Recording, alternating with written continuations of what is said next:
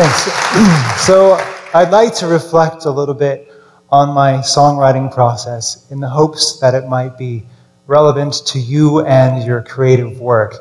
In particular, I'm going to focus on my fondness for making mistakes on purpose. I'm not just talking about choosing to pursue music as a career, although that is a horrendous mistake financially speaking.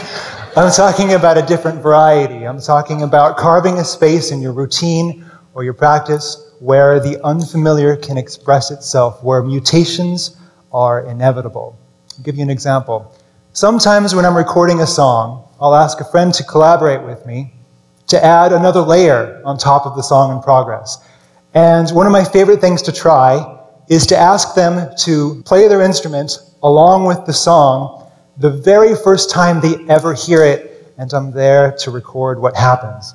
Can you imagine how disorienting that is, being asked to perform and be recorded along to a song that you've never heard? It's like flying blind.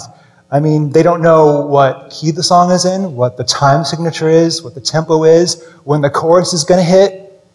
And in that situation, it's impossible to make a well-reasoned musical decision. What you're left with is just gut instinct. And so later, when I listen back to those first takes, yeah, most of it's trash and unusable, but I'm astonished by how often there's like a precious or naive moment that will open the song up, and I can copy and paste it in the song where it's needed, and it's perfect. Another example of an approach that I take with songwriting is actually using that homemade looping software thing that I made up like many years ago. But normally when I use it, it's completely different than how I used it today, because normally there's no audience, and I don't know what I'm going to play in advance.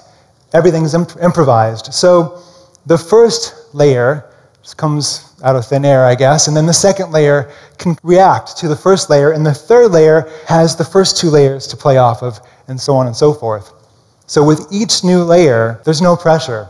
I'm not asking myself, is this going to be good enough for the album? Is it going to fit the chorus or the verse? Is it going to clash with something? That's all irrelevant. The only thing that matters is having a sensation for whether what is happening in the spontaneous, improvised moment, whether something is working, and if it is, just capture it. Stop thinking about it, just capture it, and you move on to the next layer. When this outpouring of musical ideas is finished, what remains is a collection of sound files on a hard drive that are all about the same length, and it's easy to restructure and reshuffle them like building blocks to form a proper song. And again, I'm astonished by how often a musical idea that I didn't like, or that I got frustrated and I did it as a joke, or something I don't remember having recorded, or something where I played it wrong, these things so often become like pivotal, essential elements in a song. So I might suggest that when you make a mistake, it might just be the most brilliant thing you did all day. And in fact, puzzling over the creative process inspired some lyrics to that song that I began a moment ago, and I'll add those on top just for fun.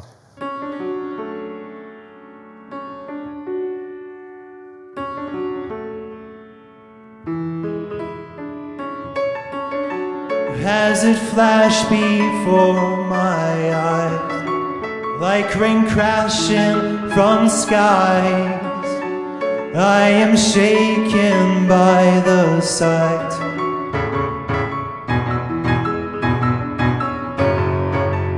Before I can find the pen, it is gone in the wind.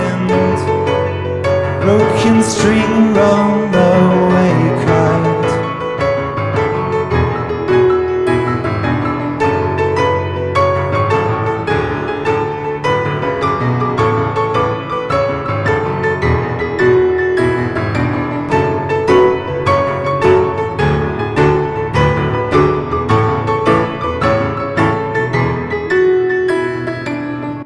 Thanks so much.